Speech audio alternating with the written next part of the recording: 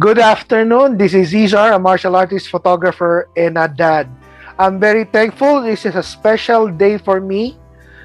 Well, without this person, I'm not gonna be here, and I'm so thankful. My family is so thankful. This is a special guest. I have a lot of special guests, but this person is one of those people who made me come back and do this channel again. I want you to introduce my very special guest. She is a consultant in anesthesia and critical care, Dr. Nandita. Good afternoon, Doc. Good afternoon, Caesar. It's so nice to see you looking so well. And you're looking much better than the last time I saw you when I interviewed you for the Philippine Society of Critical Care Medicine symposium. At that time, I interviewed you as one of my patients. But much, yes, you are one of my colleagues as well. That comes first. You are one of the nursing staff from the hospital and my colleague. So that is very important for me. Thank you very much, Doc. Doc, this is my chance also to thank you so much for behalf of my family, my wife and kids.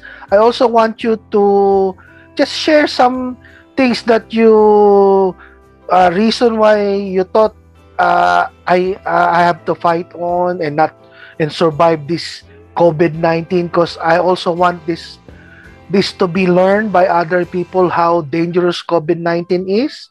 On that situation you were there, how do I look like? And I know there's so many things happening. I was sleeping, so anything that you could share, remember things that you could still remember? Yes, of course, I will keep within the limits of confidentiality, but Caesar, COVID-19 is here to test us. I think something has come here to test us, and whether it will go on for a considerable period of time, one never knows, because at present that Philippines, your home country, and which I love because I go there to teach as part of my social work as well in the various meetings, and it was going to be my third time when I was going to go there last March, where I had to post. I got a call saying, no, I don't think it's getting very dangerous here. And I was in another country in Australia teaching, and then came back. I had to cancel the trip. And it was really, really bad then. And Caesar, you were one of our first lot, isn't it, to get admitted in April, I remember. And I saw you mainly ventilated and really, really unwell. Now, COVID is still, remember, you might be sometimes feeling, why me? Why not others? These things happen. Yeah, I do understand. Patients' mind, yes. And it is known to be more in males as compared to females. Males are sadly more affected. There is more incidence of admission, and hospitalization, and becoming critically ill because I think there is genetic predisposition to that as well. So it's more in males. More in patients who got hypertension as well, and diabetes and chronic obstructive pulmonary disease and immunosuppression due to cancer. They are more susceptible as well. And the other thing which is there is slightly in the obese population. Everybody, if you say BMI of more than 25, then quite a few people come in it. So. And another thing is there was a higher incidence in the Black and Asian minority ethnic population. Yeah, that's true. And I looked at an article in the Nursing Times, this was last year, and they were really concerned that, yes, we know that around 66%, of the NHS working staff, or more than that, will be of the BAME population. And out of that, we have a lot of Filipino nurses and all, which for more than 40,000, I think they are in this country. And there was a concern at that time that the death rates amongst Filipino healthcare workers and affections of the disease itself was quite high. And we did see in the first wave, basically quite a few Filipino nurses and all being affected, and there is higher mortality rate as well amongst the BAME population. That was with the first wave. We have to yet analyze the whole second wave. So it makes it. And second thing is, we tend to go to a lot of social functions, don't we? So there is That's more true, Doc. chances of spread by the respiratory. People know, people have read by this time, everybody must have read everything in Google and everybody knows. But still, we have to be very careful. We should not let our guard down, because there can be asymptomatic transmission as well. And especially if you are healthcare personnel, then you have to be more careful, because you might have patients who are coming in with that.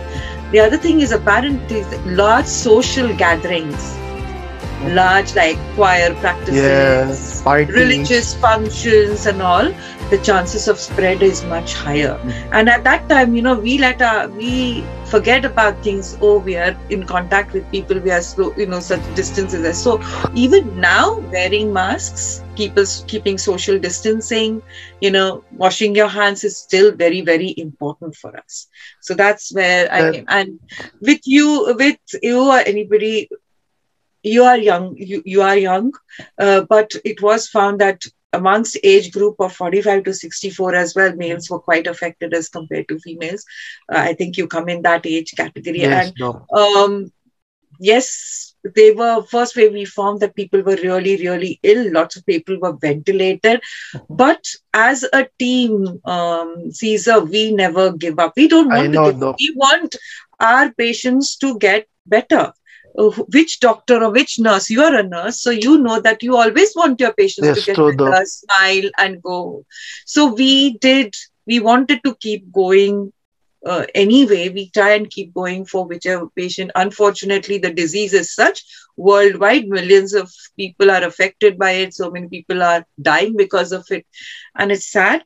But I should say that team effort, team encouragement, as well as your positive thinking. And I remember coming to your bed and saying, "Do this. Come on, Caesar. You have to get better." I don't know whether you remember that. At least some of it I do. Actually, I'm going to ask you something.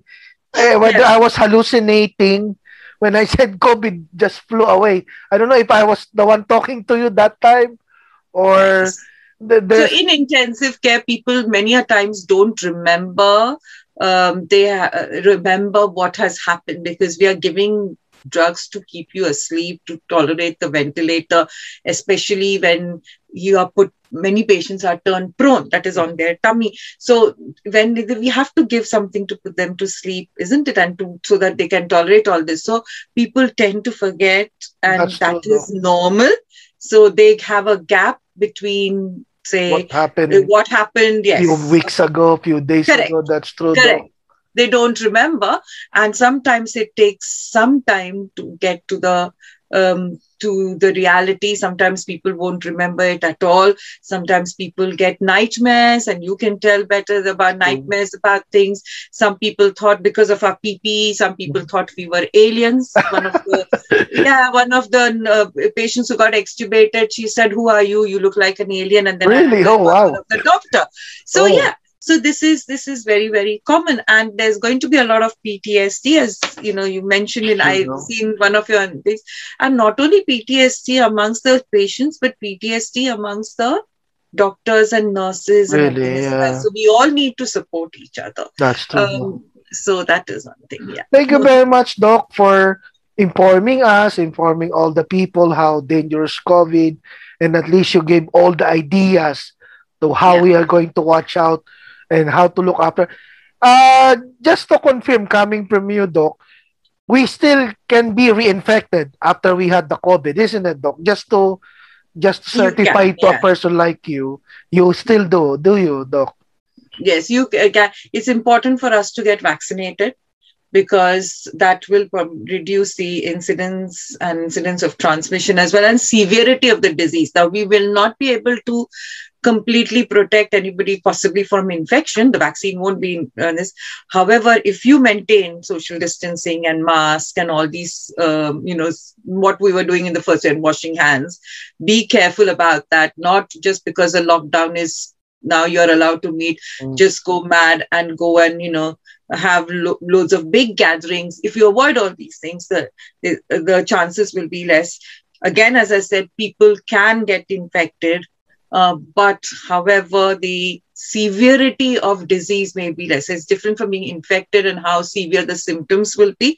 But that doesn't mean that just because you've had both the vaccinations that you do not observe precautions even now. So very important for all, especially healthcare staff as well, because we are going to get patients also who are going to come into hospitals and everything. And, so we have to be careful. Please don't let it down again. And it is for yourself. It's for yourself. You protect yourself and the family and your friends by having your vaccinations as well. So we are trying to encourage, we are trying to do videos about people who've had their vaccinations and all. And I've had both my vaccinations in December and January. Makes me feel much, much safer. That's true, Doc. Yeah. Doc, before we finish, I know you're so busy. I'm very thankful for your time. No worries. You were mentioning that you came back to the Philippines. Can you just give us a short idea? When did you start and what is all about this? Been lecturing, speaking, giving teachings, Doc? So I am, there are various conferences in Philippines in critical care medicine and heart failure conference. And also I was invited in March 2019 and November 2019. I paid my own airfare and went there. It was not that year. And I taught on various subjects in the conference. I gave talks, and I was about to go in March of 2020 when COVID struck, so I had to come back straight. So then in November 2020, the conference was sort of cancelled. We had various webinars, but just in March, we had another virtual conference whereby we discussed various things. There were various themes about COVID and non-COVID, but mainly COVID. And it is a good way of sharing our experiences. I learn a lot. And so they learn from me, I learn from them, and we share our experiences. And as a result of sharing our experiences, it's going to be very good because, the wave started here, our wave is coming down, and then the other wave continues. I've sent you a few pictures as well, which you're going to put up. Thank you very much, Doc. And the other thing is that I've started a mental well-being project as well for staff members who have seen a lot of these deaths and yes, it's really bad. So stressful. If I can help, it's my way, Caesar, of helping people if required, because that's a little thing we can do as human beings to help ease the suffering of other people. And I'll continue to do that. I love the Philippines. I said twice I've been there and would have gone third time as well. But if I can in the future, I will definitely go there. I've made lots of friends, and these people were unknown to me a year, before March 2019. I didn't know them. They just happened to call me because I gave talks in other places as well. And it was great. It was great. And it is very great to help each other. I think, especially in this pandemic, we have to be very good to each other. Life is too short. That's true. Thank you very much, Doc. Thank you so much. Thank you. God bless. And this is very important to me and to my family, this interview. Thank you, Doc. Thank you very much for your time. And take care to you and Mayet and all your kids as well. Thank you very much. Thank you very much, Doc. Bye, Doc. Bye. Bye. This is Caesar, a martial artist, photographer, and a dad. Have a good day. Thank you very much, Dr. Nandita. Goodbye.